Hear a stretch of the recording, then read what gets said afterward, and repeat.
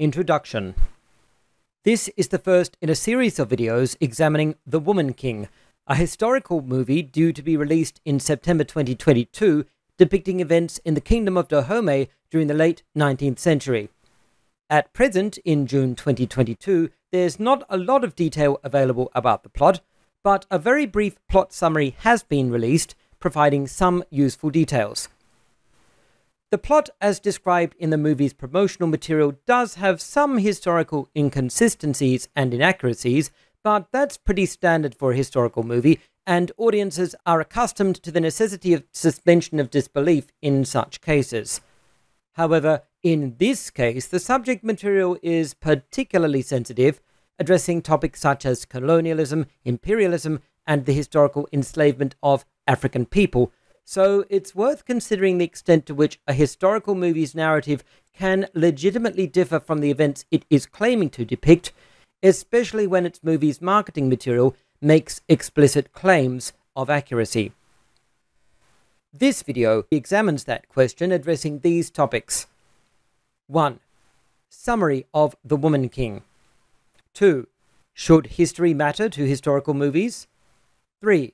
Historical inaccuracies in The Woman King. Use the timestamps in the video description to navigate the content. Summary of The Woman King. The most commonly found synopsis of the movie, which seems to have been produced by the marketing team, reads thus, quote, "The film is inspired by true events that took place in the Kingdom of Dahomey, one of the most powerful states of Africa in the 18th and 19th centuries.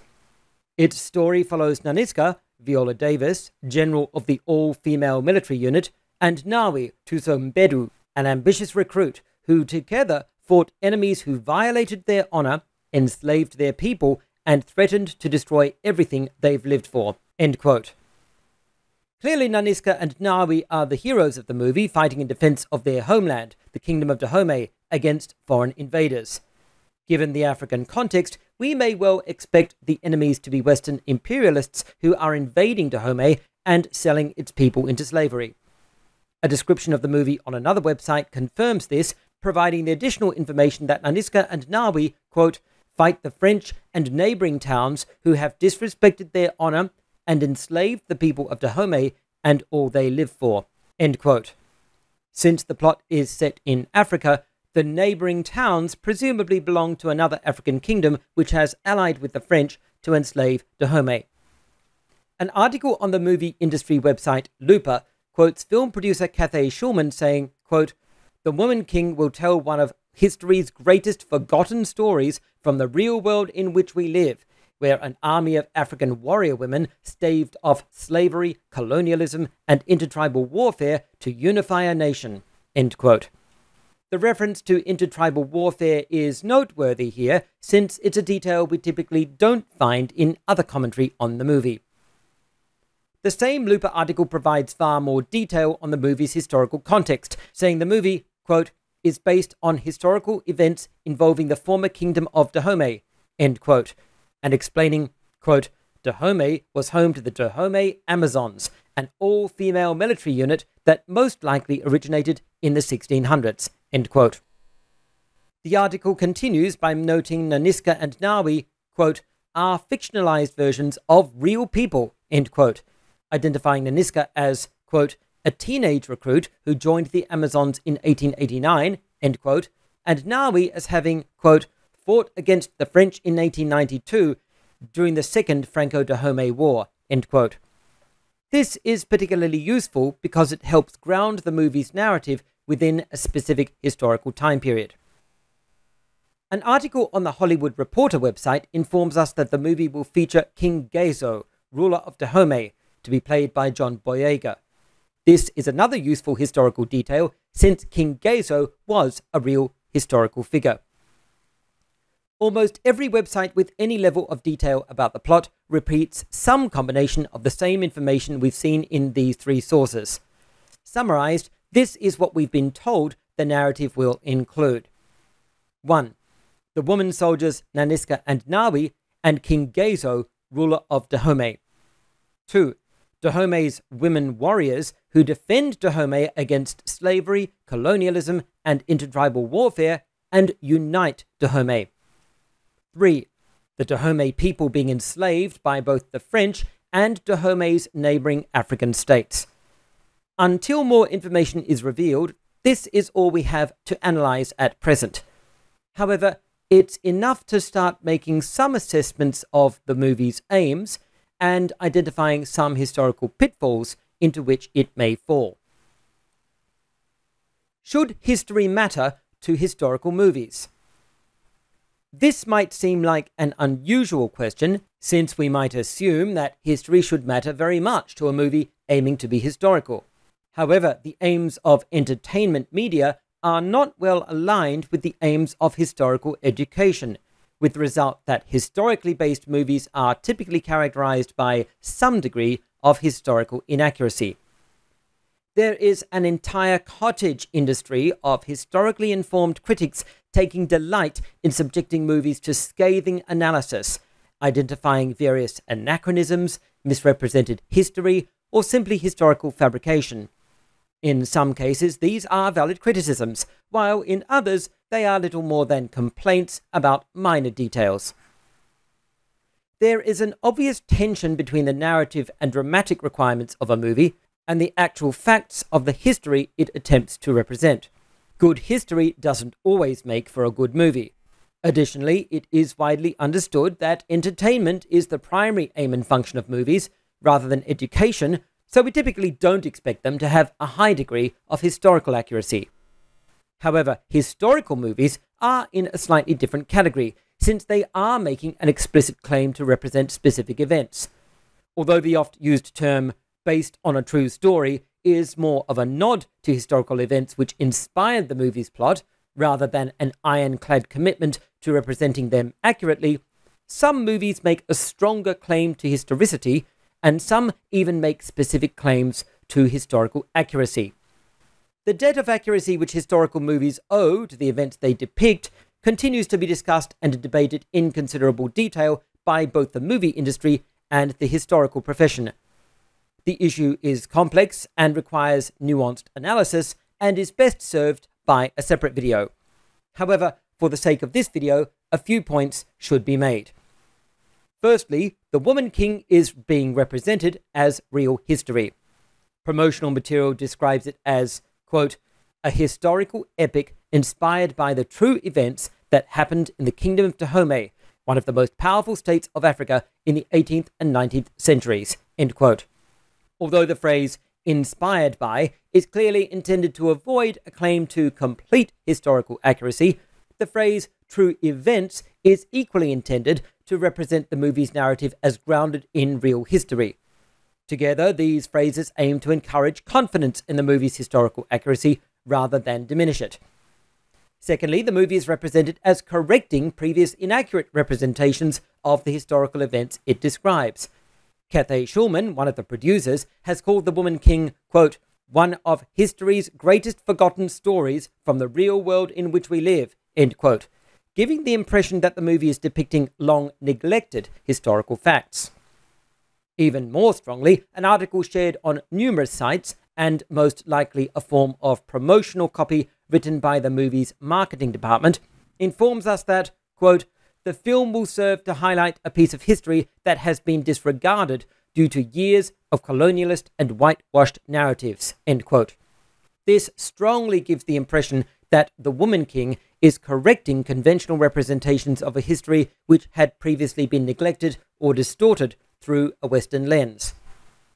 So when it comes to assessing the historical accuracy of The Woman King, we can sidestep most of the debate over the extent to which movies should be held accountable for their representation of history and judge the movie simply on the basis of the claims made for it by the people who made it, acted in it, and marketed it. In this case, the claim is that The Woman King is not just historically accurate, it is more historically accurate than earlier depictions of the relevant events. Is this true? Historical inaccuracies in The Woman King.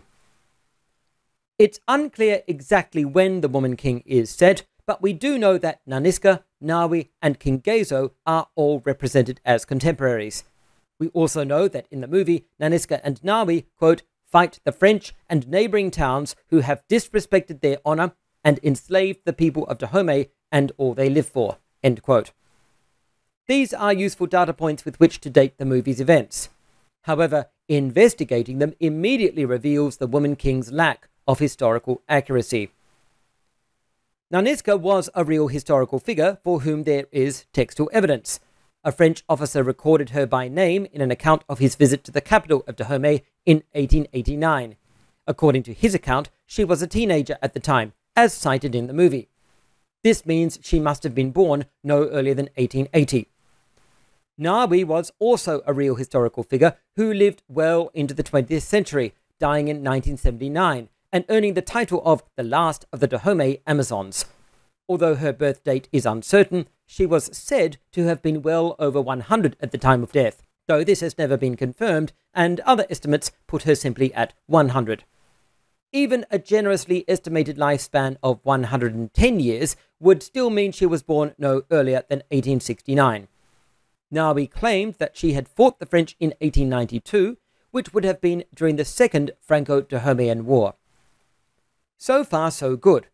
Both Nyong'o and Nyong'o were real historical figures, and they were also historical contemporaries. It's entirely possible that they fought side by side, and they may both have fought in the Second Franco-Dahomeyan War, which would agree with representations of the movie which say that Nyong'o and Nyong'o, quote, fight the French, end quote. Turning to the history of King Ghezo, however, we run into a problem. He died in 1859, so it would have been impossible for either Nyong'o or Nyong'o to have ever met him. It's not clear why the movie included Ghezo in the plot instead of his successor Galele. However, even if the movie wants to depict the Second Franco-Dahomeyan War, then even Galele would not have been a good choice, since he died in 1889 before the war started. A better choice would have been Behanzin, originally known as Kondo, who ruled from 1889 to 1894 during the Second Franco-Dahomeyan War. Let's look at some other details.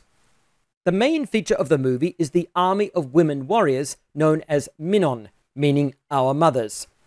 They are sometimes called Ahosi, meaning the king's wives, since they were often recruited from among the king's hundreds of wives, but they were typically referred to in the local language as Minon. There are a few problems with their depiction in the movie. Firstly, there's a problem with their clothing. On screen now are some images of the Minon as they are shown in the movie. On their bodies, they are wearing what appears to be some kind of armor made from woven strips of leather. It's in the form of a sleeveless bodice hanging from shoulder straps which are decorated sparsely with small shells and covering the torso all the way down over the hips. Beneath this, the women wear cloth skirts which end before the knee. They also wear some small breeches which come down to approximately knee length. How historically accurate are these costumes? Fortunately, we have plenty of evidence with which to assess them. Firstly, we have written descriptions and some hand-drawn illustrations from European colonizers. We can't rely completely on these, however, since we don't know how they've been influenced by cultural bias and prejudice. However, we do have more reliable evidence in the form of actual photographs, including many dating to the era of Ghezo, or dating to the era of Nyong'o, Nyong'o, and the Second Franco-Dahomeyan War. We do need to take care even with these photos, since even though they may be labelled as depicting the Minon, this identification has often been made by a modern commentator who may have misidentified them. The most reliable photos are those accompanied by text written on them or near them at the same time that the photo was taken, and those showing the Minon in an official context, such as providing demonstrations for the king or posing on parade for foreign visitors to Dahomey. Some photos of the Minon you'll find online are from tours some of the Minon took in Europe, where they performed at ethnic shows or in human zoos. Importantly, they did not go there as slaves or as forced labour, but as willing participants in travelling exhibitions, though they were certainly exploited in the process and represented inhumanely as primitive and barbaric remnants of a bygone era. Nevertheless, they still exercised a certain agency, with one financially minded member of the Minnon selling nude photographs of herself for cash, and several of the male Dahomey warriors attracting the attention of European women who followed them on tour like groupies, and who were often eager to demonstrate their affections physically. Although these tour photos are posed, they are authentic depictions of how the Minnon originally looked. They are easily differentiated from inauthentic photos which attempted to copy the success of these so-called Dahomey Amazons, sometimes using women of the Ashanti or Yoruba people, and often making poor attempts at copying their clothing and weapons. In some cases, it's clear the fake Amazons are dressed in almost random items of clothing, and the weapons they are holding are clearly local European arms rather than those carried by the actual Minnon. The most trustworthy of the European tour photos are those which have been authenticated by modern researchers. On screen now is an example. This is very obviously a posed photograph with the Minnon lined up in order facing the camera. Immediately you can see they look very different to how the Minnon are dressed in The Woman King.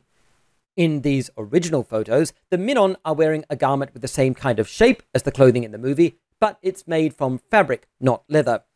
Additionally, the bodice and straps are almost totally covered with small shells, rather than just having a few scattered here and there.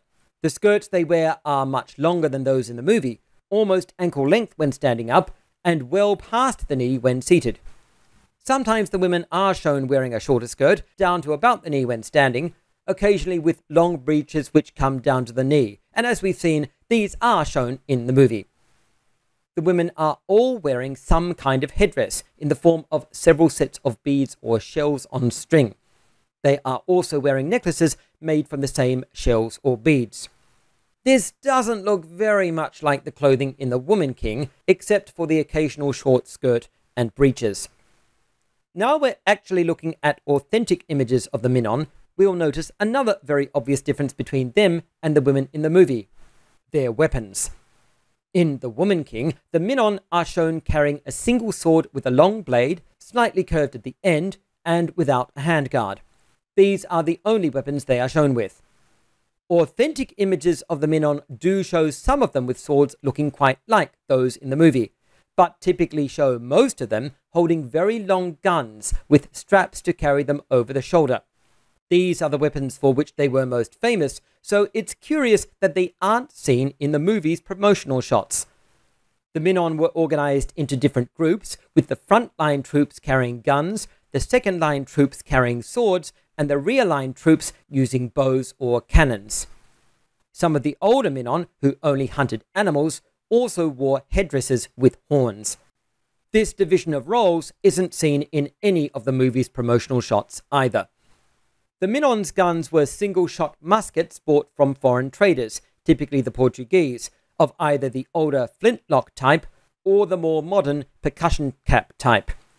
A musket is a long-barreled gun with a smooth inner barrel, or bore, unlike a rifle, which has a groove cut inside the barrel to make the bullet spin, giving it greater range and accuracy.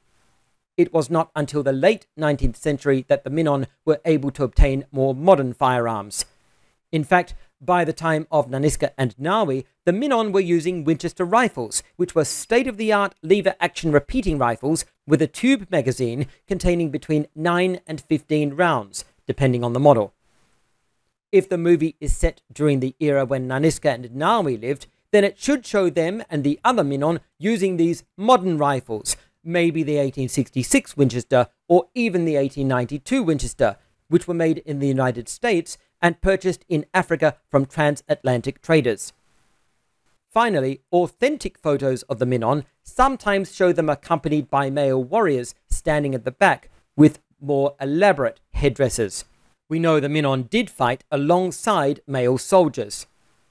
These men have bare torsos covered only by a crossed pair of wide belts made from strung beads or shells. The movie does show these men in some of its promotional shots, but they aren't wearing exactly the same clothes that we see in authentic photos. We don't see the headdress, and the straps across the chest are made differently.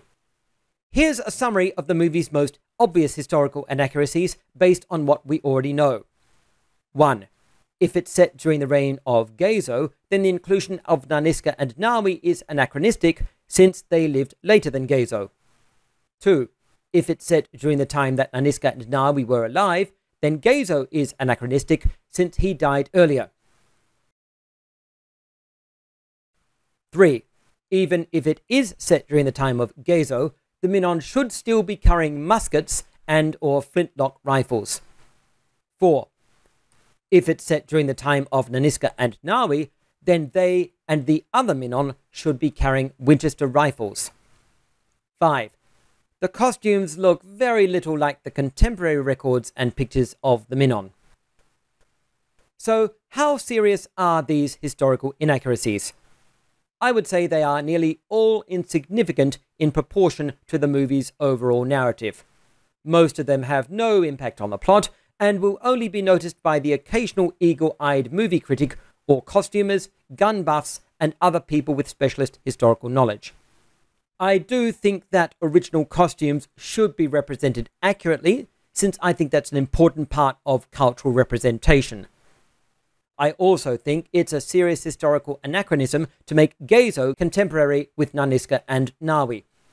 This is unintuitive to me, since I can't think of any reason why they would need such a combination of characters. But perhaps a narrative reason for this will be apparent in the actual movie. Personally, I think it just complicates matters, especially given certain details of Gezo's reign, which I'll address in another video. There's one more historical inaccuracy we need to address, however, and it's the most important one. To me, this is a deal breaker. As I've noted, most of the historical issues with the movie depend on when the plot is set. Do we have any firm information on that? Well, it seems we do. As noted previously, a few websites are reporting it is set during the Franco-Dahomey Wars. One of them says, quote, "The French and neighboring towns who have disrespected their honor and enslaved the people of Dahomey and all they live for," end quote. This may be referring to the first Franco-Dahomeyan War, which only lasted 2 months, or the second, which lasted 2 years. This is the movie's most serious historical inaccuracy, and it opens a Pandora's box of issues. The French didn't enslave the Dahomey. There were 2 wars with the French, but they were started because the Dahomey were attacking and enslaving people in French protectorates. A protectorate was a state which was not a colony or territory owned by France and was partly independently governed, while being ultimately, of course, financially and politically subject to France. In return, these states gained the French army's protection from their African neighbors. This is the main historical issue which promotional material for The Woman King never mentions. Although the advertising represents Dahomey as the oppressed victim of enslaving European colonizers, during the 19th century, Dahomey was already a powerful empire which had built and continued to preserve its wealth on the conquest of neighboring territories and the enslavement and sale of their people. Dahomey was not only one of the most powerful empires of West Africa, it was also one of the largest and richest suppliers of slaves to the transatlantic slave trade. While the movie's promotional material represents Nanisca and Nawi as heroic liberators and defenders of their people against European colonizers, they were also enslavers of African people. In fact, one of the Minon's roles was specifically conducting slave raids on nearby African states in order to supply both Dahomey's lucrative international slave trade and its domestic slave market. Conclusion. Some of the people involved in The Woman King are very well aware of these less marketable historical facts. In 2019, Kenyan-Mexican actor Lupita Nyong'o, who was originally cast as Nawi in The Woman King, hosted a documentary called Warrior Women with Lupita Nyong'o, in which she described the history of the Minon, who are referred to as Ogoji in her documentary, and specifically raised the awkward issue of their role as slavers.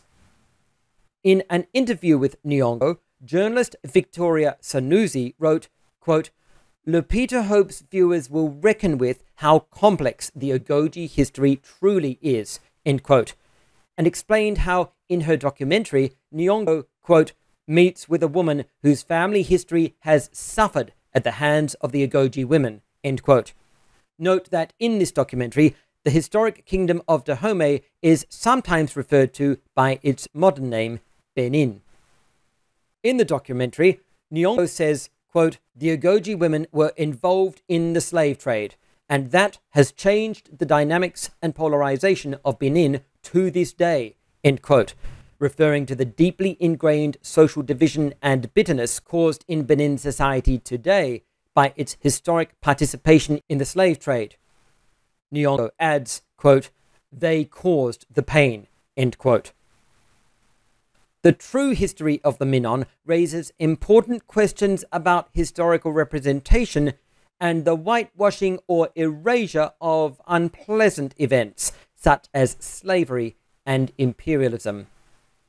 This will be examined in the next video in this series.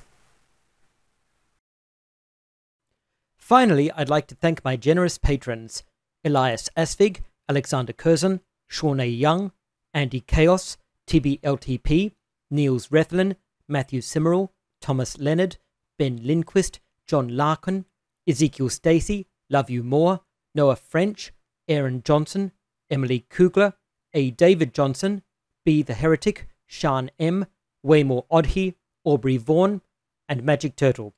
Thank you so much for your support, and please contact me if I ever pronounce your name incorrectly.